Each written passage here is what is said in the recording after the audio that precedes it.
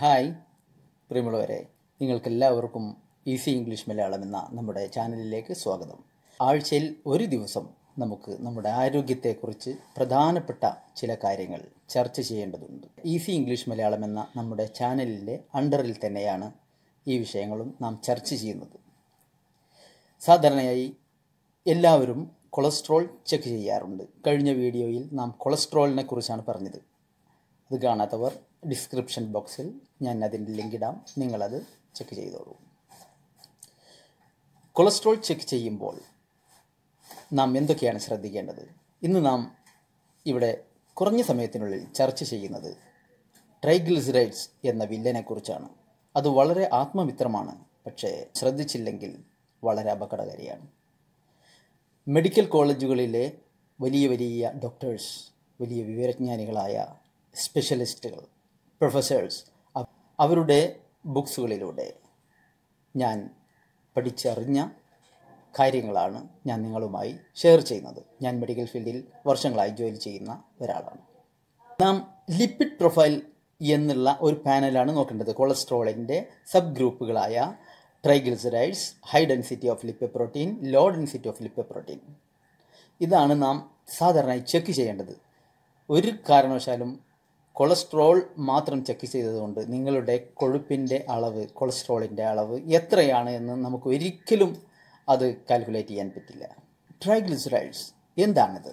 ശരീരത്തിൻ്റെ കോശങ്ങളുടെ പ്രവർത്തനങ്ങൾക്കാവശ്യമായ energy boost ചെയ്യുന്നത്, എനർജി ഉണ്ടാക്കുന്നത് പ്രധാനമായി 3 ഘടകങ്ങളാണ്. ഒന്ന് ട്രൈഗ്ലിസറൈഡ്സ്, പ്രോട്ടീൻ, ഗ്ലൈക്കോജൻ ആണ് ഏറ്റവും മൈന്യൂട്ടായിട്ടുള്ള കൊളസ്ട്രോൾ. ഏറ്റവും മൈന്യൂട്ടായി ചെറിയ കൊഴുപ്പ് കണികകളാണ് ട്രൈഗ്ലിസറൈഡ്സ് എന്ന് പറയുന്നത്. അതുകൊണ്ട് തന്നെ ശരീരം പെട്ടെന്ന് തന്നെ ട്രൈഗ്ലിസറൈഡ്സ് അബ്സോർബ് ചെയ്യുന്നു. കൊളസ്ട്രോൾ ലിപ്പിഡ് പ്രൊഫൈൽ ആ പാനൽ മുഴുവൻ ചെക്ക് ചെയ്യുമ്പോൾ ഇതുപോലെ ഇതിൽ അടയാളപ്പെടുത്തിയിട്ടുണ്ടാവും. നിങ്ങൾ എവറി 6 മന്തിൽ 6 മാസം കൂടുമ്പോഴോ വർഷത്തിൽ ഒരിക്കലെങ്കിലും നിങ്ങൾ നിങ്ങളുടെ ലിപ്പിഡ് പ്രൊഫൈൽ നിങ്ങൾ ചെക്ക് ചെയ്യേണ്ടതാണ്. HDL good cholesterol, LDL bad cholesterol എന്ന് എഴുതിയിട്ടുണ്ടാവും. അത് HDL എന്ന് പറഞ്ഞാൽ അത് കൊളസ്ട്രോൾ അല്ല, കൊഴുപ്പല്ല. പലരും അങ്ങനെയാണ് ധരിച്ചു വെച്ചിട്ടുള്ളത്. HDL എന്ന് പറഞ്ഞാൽ high density of lipoprotein, LDL എന്ന് പറഞ്ഞാൽ law density of lipoprotein. High density of lipoprotein എന്ന് പറയുന്നത് കൊളസ്ട്രോൾ വാഹകരാണ്, കാരിയേഴ്സാണ്.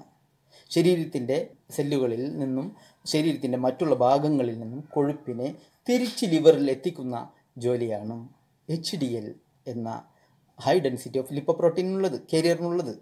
അതൊരു വാഹനം പോലെ, വാഹകരാണത്.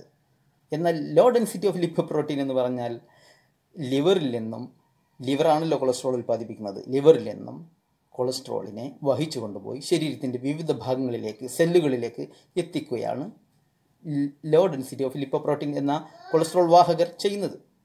ഓക്കെ, സാന്ദർഭികമായി ഞാനത് ഉണർത്തിയെന്നേ ഉള്ളൂ. ട്രൈഗ്ലിസറൈഡ്സ് ഹൈ ആവാതെ നിങ്ങൾ ശ്രദ്ധിക്കണം.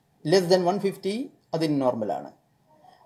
100 മില്ലിഗ്രാം പെർ ഡെസിലിറ്റർ നോർമലാണ്.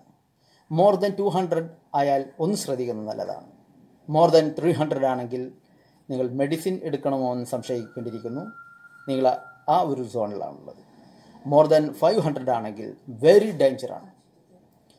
എങ്ങനെയാണ് ഇത് കാൽക്കുലേറ്റ് ചെയ്യുന്നത്? ട്രൈഗ്ലിസറൈഡ്സ് നിങ്ങൾക്ക് ലോ ആവുകയും HDL ഹൈ ആവുകയും ചെയ്താൽ നിങ്ങൾക്ക് യാതൊരു പ്രശ്നവുമില്ല. പിന്നെ LDL നിങ്ങൾക്ക് 300 വന്നാലും ഒരു പ്രശ്നവുമില്ല, പേടിക്കേണ്ടതില്ല. നേരെ മറിച്ച് ട്രൈഗ്ലിസറൈഡ്സ് ഹൈ ആവുകയും HDL കുറവാവുകയും ചെയ്യുമ്പോൾ നിങ്ങൾ ഭയപ്പെടണം, നിങ്ങൾ ഡേഞ്ചർ കർവിലാണുള്ളത്. നിങ്ങൾക്ക് ട്രൈഗ്ലിസറൈഡ്സിനെ കുറിച്ച് ഏകദേശം ഒരു ഐഡിയ നിങ്ങൾക്ക് കിട്ടിയിട്ടുണ്ടാവും എന്ന് ഞാൻ മനസ്സിലാക്കുന്നു. അടുത്ത വീഡിയോയിൽ നല്ലൊരു ടോപ്പിക്കുമായി വീണ്ടും കാണാം. അബ്ദുൾ റസാക്ക്.